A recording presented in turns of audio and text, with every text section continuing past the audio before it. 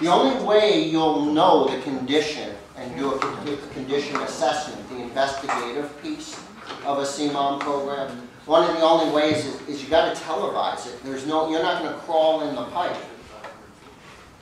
And sewer line televising, I can say as a goal, I would hope, this is a suggestion, that you look at doing a certain percentage of your system every year, good or bad. You need that baseline information. It's going to change. And so a lot of proactive systems are doing about 10% of their system a year. So if you do 5, it would take you 20 years. I don't know if you want to wait to do that. So a 10-year schedule is not bad. And what happens at the end of 10 years? You stop. Oh. Yeah, you do it again. Start over again. And what that does is you have baseline information, but you're going to find some things you didn't know, and it'll help you make decisions and prioritizing your budget. And not just during a street project. Those days are really, I mean, the only time communities were dealing with their sewers were at street project time. They may not coincide. You may have, right, a really bad section of pipe, lots of basement backup, surcharging, whatever, that really needs attention soon. And you'll really know that if you televise it. So instead of that street project, which is a great pipe under the ground overall, and you have this other one that's really bad, where do you want to put the money? The limited dollars that you have. So without belaboring this, I think a goal, one of the things if you leave here today is start thinking about that as a goal, doing a certain percentage of your system, good or bad, and getting that baseline information on your sewer system. And hopefully it's digital.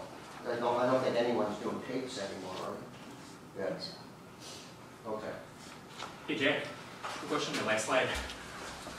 For the previous slide there, for the lift station O&M, the units there, I never quite understood that, what that exactly means. If you go down and list it for lift station O&M, the number per lift station per year, is that supposed to be number of lift stations per year? No, it's, if you're in the CMAR, most people don't do this, is if you're in the CMAR, and you click the help button, it defines every one of these. So it's major O&M. I don't have it in front of me. It defines what this is. So how many lift stations had more major O&M in a given year?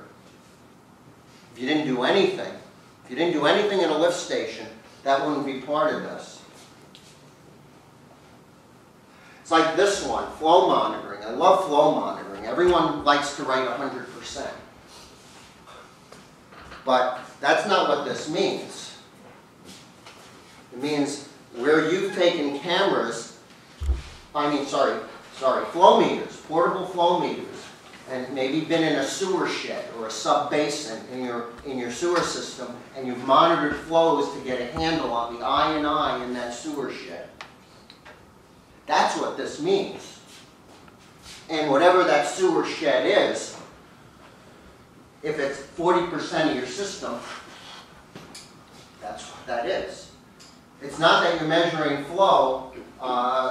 Pulaski's measuring 100% of their flow to new water. It's not what it means. So that's a good question. When you're in the CMAR, when you're in this part of it, click on the help button and it defines every single one of these.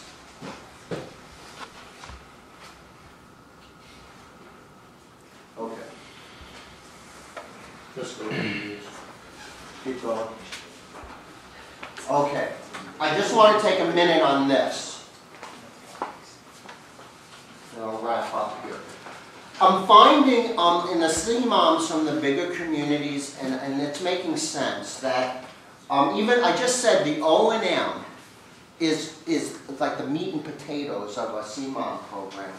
But I'm starting to find that so is this. In fact,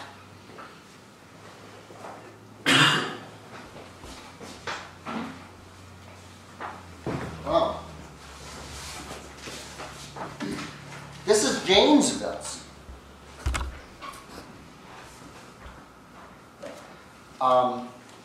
It's pretty good.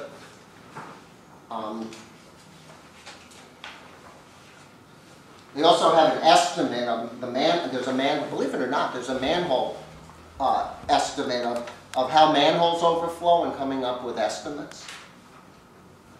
We can provide that. Is that the San Diego one? No, this Oh, is it's Jane, no. This might be, I don't know where they got it from, but the point is, this piece is very, very important. And there's things in here that I need to add when we do specify the training. One of the things that really jumped out at me here is site investigation and categorization, and 5, containment, recovery, and cleanup. So what are your procedures after you have maybe not a small one, but a big one? Does everyone know what to do? So this is I think this is one of those kind of reports in a report. And I would start, this is a suggestion of what I've been seeing now early on, is I would start looking at this piece. Now with that, and then I'm going to stop after these items. Here's an idea of what we're going to go through. Go ahead.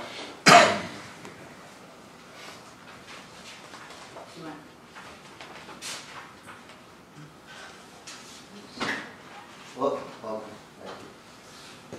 so for alarm systems and routine testing, you need, if these are lift stations, you're going to describe each lift station's alarm system, how it works, how often is it tested.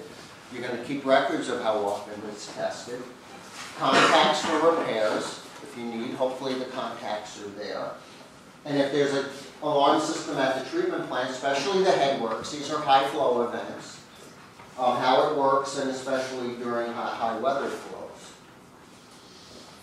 So if you have 10 lift stations, you have some info and this type, even maybe more. Maybe you might have more specs on the alarm system at these lift stations. Next one. I'll just make a quick point. On that emergency contacts, I see this a lot where, you know, it's call Joe at, you know, some phone number, and it doesn't get updated frequently. And so emergencies, keeping that emergency contact list, it's tedious, but it's one thing I see that it's not complete. And when you're running around an emergency, you need that list pretty quick. So that's one thing to kind of stay on top of. Yeah, and that's why I'm seeing from the CMOMs, I'm seeing why I think crisis management is really tough, right?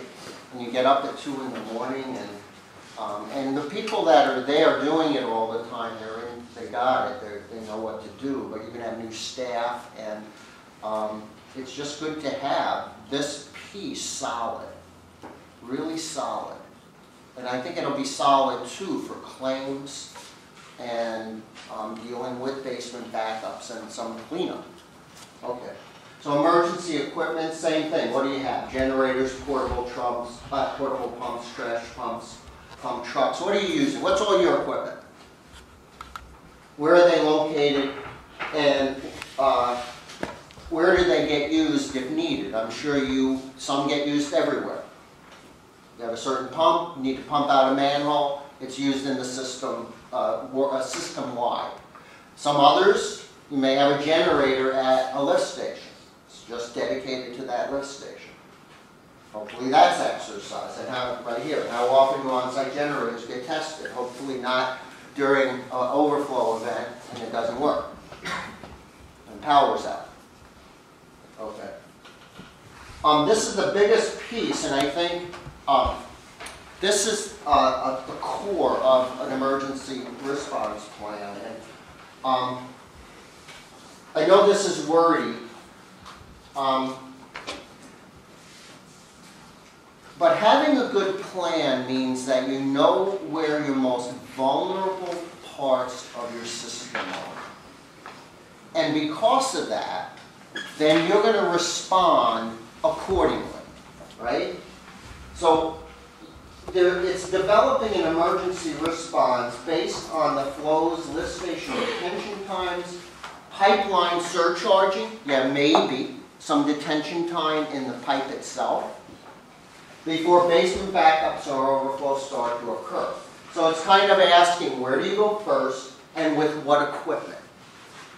And then next, especially during those big events. If it's just one manhole, pretty easy. If it's one lift station, pretty easy. What if it's 3 lift stations and 7 manholes? And you got people basement backups. Where is your priority? Where do you go with what and when? Describe the procedures and documentation for preventing and responding to basement backups. That's a piece 2. Now you got to report basement backups. You have insurance claims. If you don't have a good basement backup record, time to start putting it together. And on the ones I've seen, communities that have good CMOMs have excellent basement backup records. And even if it's due to their lateral or if it's due to a lateral, meaning it's someone else, or it's their system. Okay? Next. And so when I was saying knowing your system, where you go to, this gets at the capacity assurance piece, right? Areas with surcharging, bottlenecks, restrictions, where there's chronic basement backup as SSOs. That'll help you if you really know your system. Part of that comes through televising, some comes from just knowing the flows through your system, flow monitoring. You'll know where to go during emergencies, where to go first, second, third, and you'll really help minimize then someone's basement getting backed up. Okay. You could go, oh, I think I mentioned this, here's that public notification piece. I really want to cover this piece, not now, but in the training. The communication and notification piece is really, really important. Okay. You can go through all of these. Yeah. Go ahead. Yeah. Yeah, you said this is a repeat. We're going to cover this in more detail, each one. And then lastly, I just want to leave you with a CMOM is supposed to be reevaluated, so every year. So you may have certain goals, maybe you didn't get to them, or you're televising led you to new discoveries or things that you need to do, and maybe budget for and bring to the board, the governing body. But you would do that on an annual basis, and you would redo parts of your CMOM that you need to do, including your goals. If it's becoming that there's no way you can televise 15% of your system, then back it off. Be realistic. The last, on your CMAR, I want to make sure everyone knows that there's these graph buttons. And this is, go ahead, now if you click on that, you'll get for basement backups this trend line. I need to update this, and I will. So now we'll have 9 years of data. Now, if you've been doing this correctly, these are ratios, but the point is, theoretically, a good O&M program, and if you're putting your limited resources in the right places, all the trends should be down or they should be 0. So you have a tool there to look at and to see how you're doing, and I would, it's a tool you can also bring to your boards. I would hope that if this trend is upward, if you see this going up, and yeah, there may be one crazy year, 2008, right? But this is a trend line. This is a linear regression. So it'll account for that one crazy value, and it'll put the trend line like that. If you see it going up, I would hope it gives you pause and ask questions about what's going on. What's happening here? Same thing here, complaints, same thing.